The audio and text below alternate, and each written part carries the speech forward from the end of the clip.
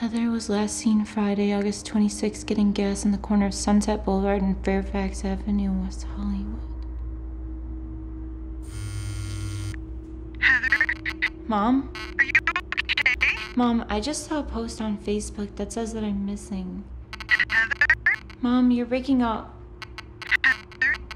Mom?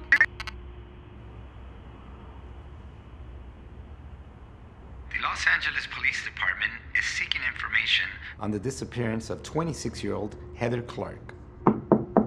Hey, Heather, it's Dad. Please tell me you're home. Yes, I'm here.